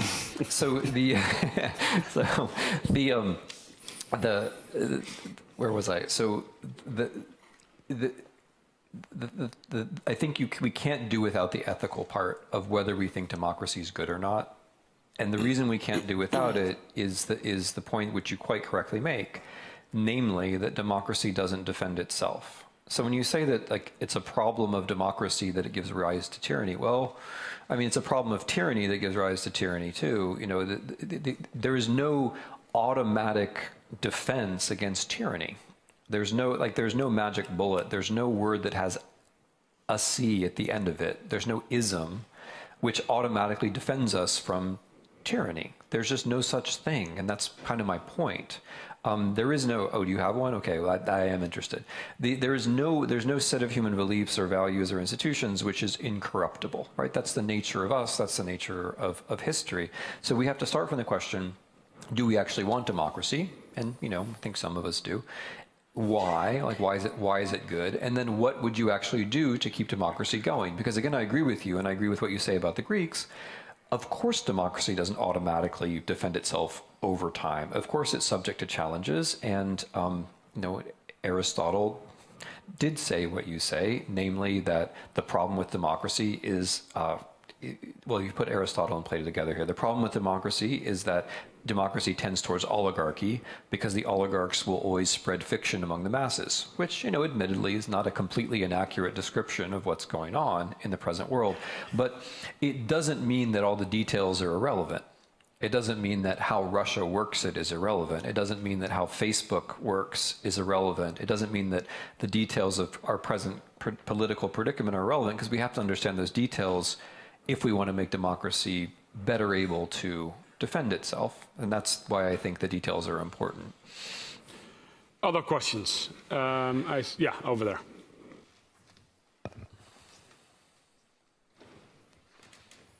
Thank you very much. I'd like to move us back to Russia, if you don't mind, connecting your notion of inevitability with futurelessness. I mean, many people would argue that Russia today has indeed no future.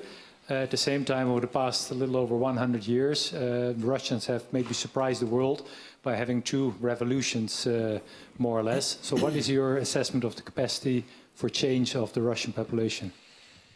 Thank you. Yeah, so I mean, I know that you got this, but I'm just going to clarify my position before I answer your question.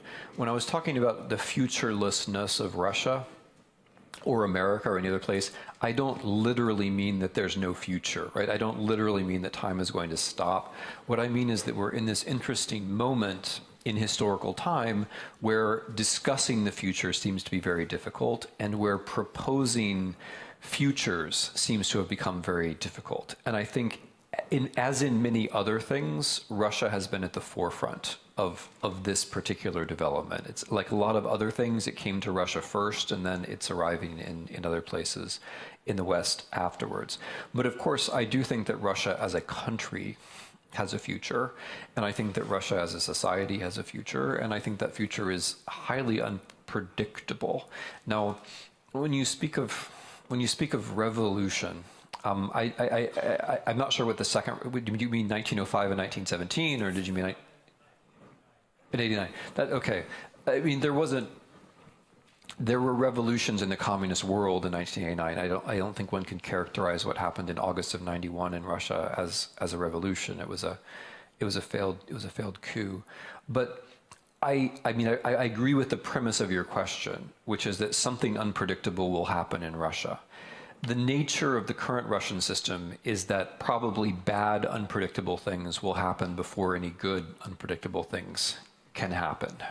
Because what the current Russian system is very bad at doing is preparing any kind of, let's say, not so bad future. It's very bad at admitting that there's a succession problem. It's very bad at training up with who the successors might be, and it's even worse at creating the institutions which would naturally allow people to become those successors. So that means that we're likely to have bad surprises before they're good surprises. But do I think that Russia can renew itself? Of course I think that. Of course I think that. I think that, I mean, I think so. In the 20th century analysts of Russia, the ones that I'm most sympathetic to are always the ones who say Russia is full of possibility. And they're always the ones who say there are multiple traditions in Russia. They're always the ones who point out that the Russian intelligentsia includes big swaths of opinion which haven't yet come to power, which remains true. And they're always the ones who say that Russia is not somehow separated from European history, but it's part of European history. I believe all of those things too. I don't think that where Russia is now is a dead end. I do think, though, that and I tried to make this connection earlier. It's very hard for Russia or Saudi Arabia or anyone else to get out of this kind of political system so long as there are such easy rents to be made from hydrocarbons.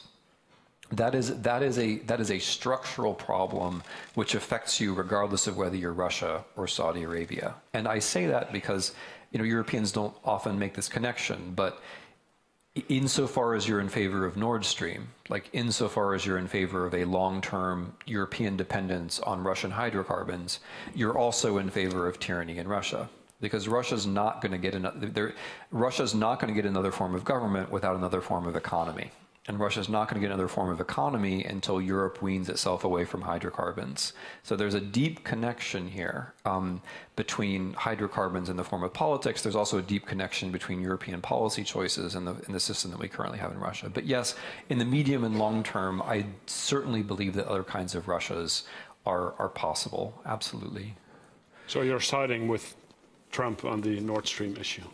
Yeah, I'm also. I mean, I disagree with Mr. Trump about many things, and I disagree with the current Polish government about many things. Mm-hmm. But on this particular issue, I think they're both right. Good. We have room for one more question. Well, you pick.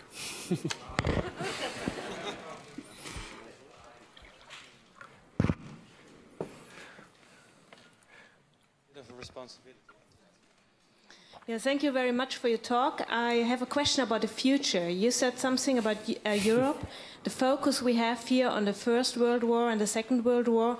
Somehow these are also the limits, how we consider ourselves, and that we are very much looking to the past framed in the nation state. Mm-hmm. And you said actually that the future is somehow in the colonial past, the empire we have. So I would be very interested in which way would we need to link back to our imperial past to form a different way how Europe looks into the future. Mm-hmm. Okay, that is such a wonderful question. Because So I'm a historian. I believe in historical time, and I believe in the pursuit of historical truth. We never get there, just like journalists can never quite get there. But I really believe that historians can make the past make more sense, and thereby make the present make more sense. And the way that Europeans process the past, I think, is a very good example of this. There are architects and artists of memory who have constructed these separate parallel European national pasts, which are taught to children and which are commemorated, and which, when they're not false, they're so incomplete as not really to make very much sense. And the way that the European Union is set up is actually designed to confirm that. Right? In matters of national culture, the European Union, as it's currently set up, basically it accepts the national past as a kind of national responsibility. And so there's this paradoxical consequence of European integration, which is that the way that you teach history is even more nationalist than the way we teach history, because it involves a couple of dozen different nationalisms, and ours only involves arguably one, maybe two. We'll see. What I think is that history is the answer to that, because what history shows, and I'm by no means the only person to argue this. I mean, there are plenty of specialists on Europe, who make some version of this argument. Tony Judd's post-war makes a version of this argument. Harold James makes a version of this argument. Mark Manzauer makes a version of this argument. That the real story in European history is empire integration, which means that your real past is the imperial past, which means that the way to think about Europe is how it is and isn't an answer to empire. So the interesting thing about the European Union is that more powerful states recognize less powerful states as equals. That's the interesting thing in the history of the world. Another way of putting that is that former imperial powers who had gone around the world not recognizing other polities as real, recognized European polities as real. Or another way of looking at it is that the major European power, Germany, which had just fought a world war, the Second World War, on the logic that some of its neighbors, Poland and the Soviet Union in particular, were not actually states, that they were zones inhabited by colonial peoples, that same state then made the move to acknowledging other states as being equal. That's the interesting thing. And so I think the way to think about the European achievement is to think about it as precisely post-imperial, like as a way of getting Europeans out of empire. Once you think about it that way, then the next question becomes, what does the European Union then do, or what does the European Union then do for other places which are post-imperial, which are either North African or which are East European? Because the incredibly self-satisfied thing about the European achievement is that it's a withdrawal back to Europe, right? Like we went out and, we went to Indonesia, or, we went to North Africa, whatever it might be, India, but now we're going to basically block that out of the way we think about the past, and we're going to focus on this false story about how we learned lessons from the Second World War. That's the weakness. That's the self-satisfied part. That's the politics of inevitability part, where you say we're smart nations. We learn from the past. I think a European history which was actually taught to school children, which began from empire, and which related the defeats in imperial wars to European integration, would show both what Europe has achieved, but also what the moral obligations of Europe are with respect to the world, which I can't answer definitively, but I think that kind of reframing of the issue would be very constructive. But the fundamental thing I would say is that, and this is why I like the question so much, it's not just that Europe has to have a future, Europe has to be the future. Europe has to be the future, because if it isn't the future, it's not going to be. If politics is about the past, Europe is going to lose. Right? It's going to lose to the nations. It's already declared the past belongs to the nations. If Europe's going to be, it has to be about the future. And and this is going to sound like a very provincial historian talking, but I'm deeply convinced of this. You can't have future time without past time. You can't have a future without history. You can't think your way into a future without having some more or less true version of the past. And so part of getting to part of thinking sensibly about a European future, I think, involves getting the past of Europe right. And so I think that itself would be a step in the right direction. It's not about saying, you know, it's not about making the move to, we thought we were great, but now we realize everything is our fault. Because everything is our fault is also a form of inaction, right? Everything is great is the politics of inevitability. Everything is our fault, you know, can be a form of the politics of eternity, right? We take responsibility for everything and therefore we do nothing. What it is about is seeing European history and global history together. That's what it's fundamentally about. I've learned a lot, and I think I speak on everybody's behalf. Thank you so much for this. Thank you. Yeah. Guys.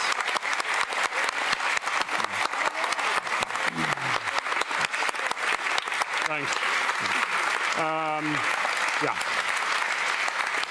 Thank you, Professor Snyder. Thank you, Eelco. Thank you, all of us, for joining us. Many disheartening things have been said this evening. One of the heartening things is that there are institutions like the Balie, like John Adams Institute, which bring the best and brightest minds of America to the Netherlands, such as Professor Snyder, and I'm grateful for your having shared your insights with us. If you'd like to know more about what we do and come to some of our upcoming events this Sunday, we're showing, in collaboration with IDFA, the International Documentary Film Festival, we're showing Errol Morris's film on and with Steve Bannon. So Steve Bannon, as far as I know, is not here in person. But the film is, and the director is, 5:30 in Carré. On December 6th, we have our post-election event this year with conservative Frank Luntz as a pollster and a Fox commentator, together with a young black Democrat, Darius Baxter. And I hope they'll have it out. On December 11th, our last event of this year, Michael Pollan, who has this time not written about food, but about psychedelics. His book is called How to Change Your Mind, and his moderator will be Damien Denis, the head of psychiatry at the AMC hospital. We're now going to buy Professor Snyder's book and have it signed, and those of us who have and those of us who are not will have a beer together outside. Come back soon. Yes, I could mention Christian Amanpour, but I don't want to make all the people sad who've missed the tickets because it's sold out. Thank you, Henri. But the Queen of CNN is also joining the John Adams on November 30th. Come back soon, bring a friend, tell them about us. Thanks very much.